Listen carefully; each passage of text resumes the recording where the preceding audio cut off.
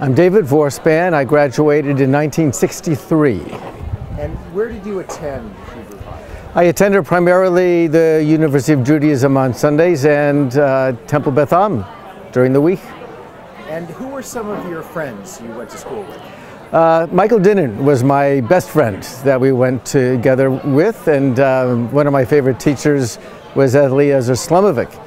There were many others, but the two of them become very much intertwined in my memory for the old LA Hebrew High School days. If I could just share a couple of memories. Please.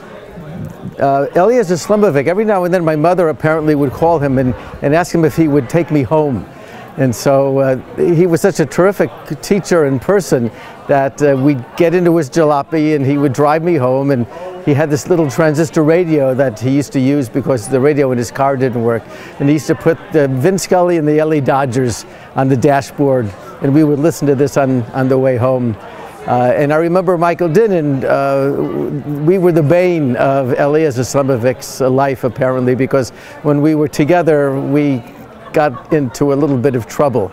But the other interesting memory I have actually is of my father, of blessed memory. I was in the LA Hebrew High School choir, and we performed for the gala one particular year, and my father happened to be the MC of that gala. And I remember we sang a number, and it must have been a minute and a half long, and then we go getting off the stage, and my father, suddenly looking very shocked at how quickly we were leaving, he said, "Well, what they lacked in length, they made up in brevity." That was my father.